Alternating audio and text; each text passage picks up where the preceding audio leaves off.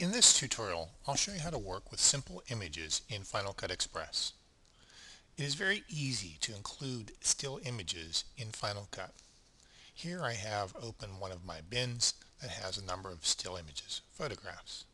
To put them into the timeline, I can simply pick one, drag it into the timeline, and release. I can position it wherever I want by moving it left and right. I can change its duration by dragging one end or the other end of the clip. I can also set the duration to a specific time by right-clicking, going to Duration, and entering the appropriate duration using timecode. If I would like this to be 6 seconds, I would type 0600 and then click on OK. This is now exactly 6 seconds long. These are the frames. This is seconds, minutes, and hours. So this would be 6 seconds exactly in length. Again, I can move this and position this wherever I would like. Also, when working in the timeline, it is quite often necessary to position things exactly in relationship to either the playback head or other clips. To make that easier and more precise, you want to be using the snap. Snap is controlled by clicking on the rightmost icon in the upper right corner of the timeline or pressing the letter N. In that way, if I have the playback head positioned in a certain location and I want a clip to be positioned exactly there, you'll see that with the snap on, it snaps or jumps right to that edit line. If I have other clips in my timeline, I can position them very exactly and easily. You'll see that it snaps. Those little triangles that are at the top and bottom of the clip indicating that it's snapping to that particular location. I can once again set this exactly to some duration. I'm going to set this one also to 6 seconds. So now I've laid in 2 clips. I can also take and select a number of clips. So here I have 4 clips selected. Click and hold and drag them into my timeline. I'm going to go ahead and zoom out a little bit here so that you can see that. You'll see that I have a gap here. Wouldn't be very efficient, but I could take each one of these clips and move them over to the right. I could also simply take and click and hold and drag a selection window around everything, and then click and hold and drag that all the way over till it meets up with the other clip. Alright, let's go on. So here I have a number of clips that are in my timeline. And I can also, if I decide to shorten one of these, one of the problems would be if I shorten this, I'm left with a gap. What we want to do is be using the Ripple Edit tool to do that instead. So I'm going to undo that, go over to my toolbar, and in this location click and hold, and instead of using the Roll tool, I want to be using the Ripple Edit tool, or the RR. With this tool, you'll notice that there's a little, looks like a can with some film coming out of it, a little leader. If I have it positioned there, click and hold, I can then drag it to some new location. The other ones then go and move over to fill that gap. If I take this clip on this end, have it pointing to the right, and drag it shorter, it shortens it. The other ones move in. So I could continue shortening these to the desired length. Alright, let's say that's what I want. Let's just do a little bit more here.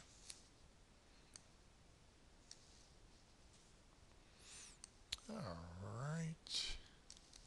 And sometimes the snap will actually cause you some difficulty in positioning the cursor. If that's the case, simply turn the snap off by clicking the icon, the button, or pressing the letter N. These clips can be rearranged. I'll want to make sure that I switch from my Ripple Edit tool to my Selection tool. So if I want to reposition these, I could simply drag one into a new location.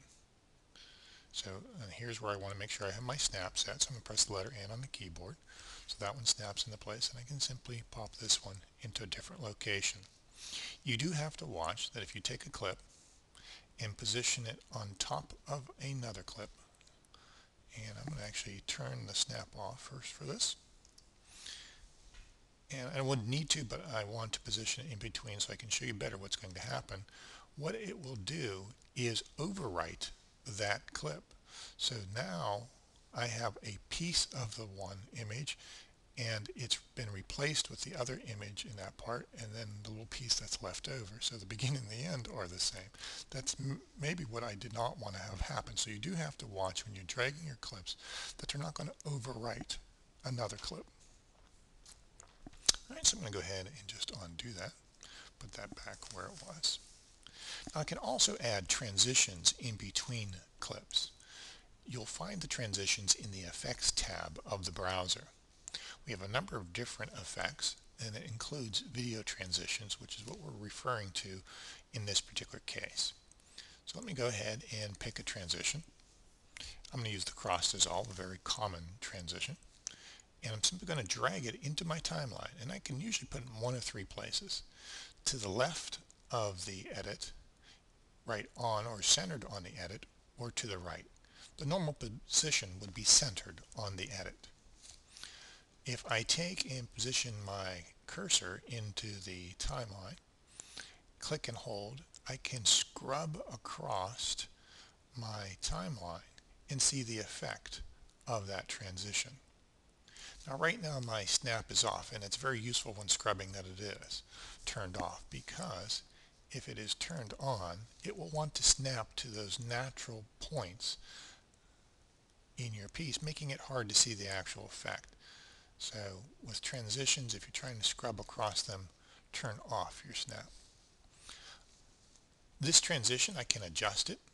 So I can use my tools. I can make this longer or shorter to whatever length I want. I can right click on it, put in a specific duration. Let's make it 1 second. I can actually double click on it, load it into my viewer so that I can make some more specific or more precise edits. Here's my edit line. Here's the length of the transition.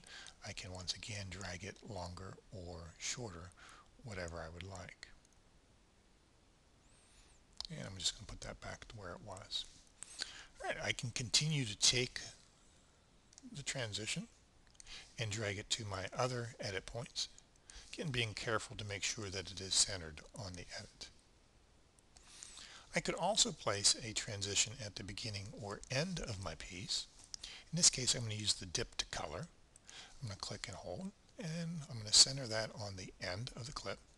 And what this particular transition will do, I'm going to double click on it to load it into the viewer, but it will dissolve to a particular color, in this case black. So when it gets to the end, my image will gradually fade out and it'll be fading to black. That concludes on how to use simple images in Final Cut Express.